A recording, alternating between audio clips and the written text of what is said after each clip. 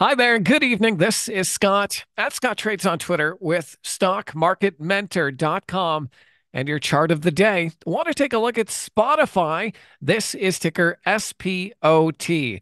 Now, Spotify has earnings coming up in early February, right around February, looks like February the 6th.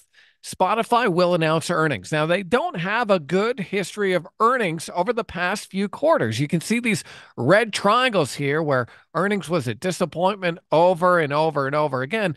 But just recently in November, October, they had their earnings report come out and it was a positive earnings report. So I believe there may be a bit of anticipation leading into earnings for another positive report. And so I think Spotify definitely has a chance to run into earnings.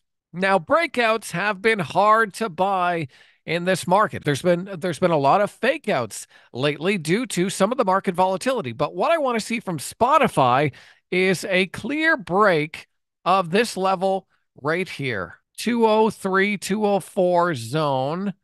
Let's say 204 right on the dot. Want to see a strong break of 204 and then a push through that level with volume. Now, I really want that volume to confirm the breakout. Anytime I'm looking for a breakout, volume is a key indicator for me to show me that the move has a probability to hold. A lot of times, if you see a breakout on low volume, you know what? The stock can turn into a bit of a tentative beast and it can kind of give back those moves. So, really want to see Spotify crank up the volume as it pushes through that 204 level. So, that's a zone I'm definitely going to be watching and adding to my watch list now. And so, wanted to share that with you so you can put it on your watch list and we can watch together to see if Spotify can break out and run into earnings. So I hope that video is helpful. Give me a follow on Twitter if you don't already at Scott Trades, and be sure and check out what we're up to at stockmarketmentor.com. Click that link, take a trial, and hopefully I'll see you on the other side.